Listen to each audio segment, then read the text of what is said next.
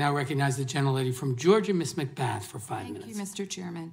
Mr. Bezos, you referred to third-party sellers today as Amazon's partners and that your success depends on their success. But over the past year, we've heard a completely different story. As part of this investigation, we've interviewed many small businesses, and they use the words like bullying, fear, and panic to describe their relationship with Amazon.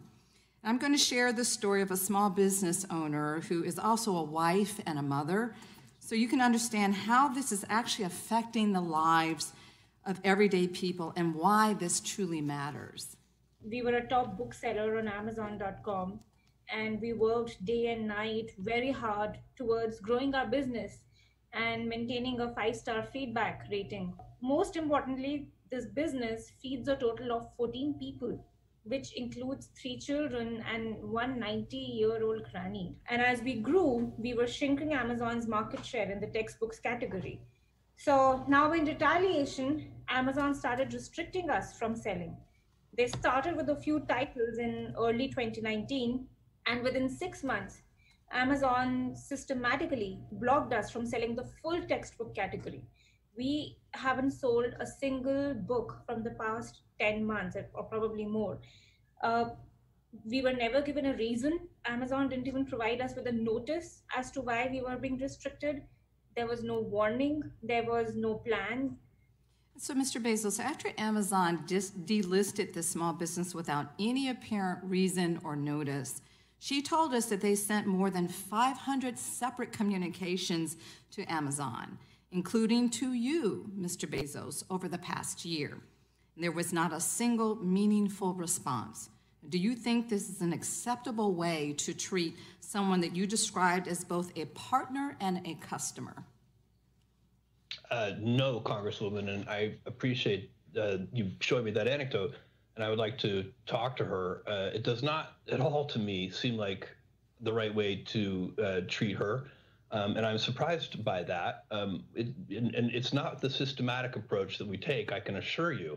I don't even understand what's going on in that anecdote, because we would love for third-party sellers to sell books on the website. Sir. So I don't understand it, but I would like to understand it better. And with your permission, I would like to get in touch with your office. I think, though, that you're missing the point.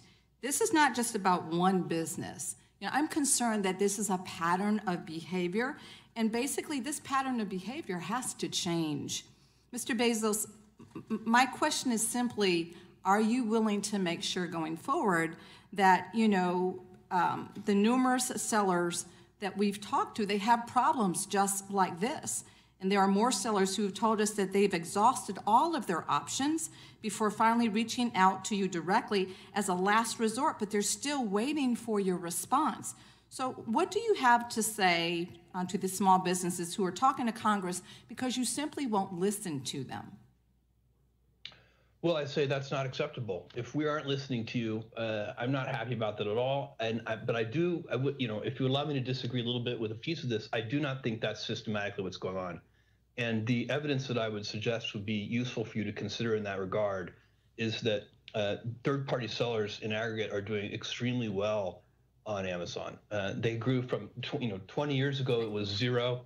And today, it's 60% of sales. Third-party sellers are growing even faster than first-party retail. Mr. Bezos, thank you so much. You said that sellers have many other attractive options to reach customers, but that's not at all what we found in our investigation. According to eMarketer, a source Amazon cited in submissions to this committee, Amazon has nearly 7 times the market share of its closest e-commerce competitor. One seller told us that, and I quote, Amazon continues to be the only show in town. No matter how angry sellers get, they have nowhere else to go. So are you saying that these people aren't being truthful when they say that Amazon is the only game in town? Yeah, Congresswoman, with great respect, I do disagree with that. I believe that there are a lot of options. And some of them are not even listed on that chart. I just looked at it briefly, but I didn't see some that I know of, for example. So I think there are a lot of things. Okay, thank you. All right, thank you for that. There are more and more every day. My time is short. If Amazon didn't have monopoly power over these sellers, do you think they would choose to stay in a relationship that is characterized by bullying, fear, and panic? With all respect, Congresswoman, I do not accept the premise of your question. That is not how we operate the business. Okay.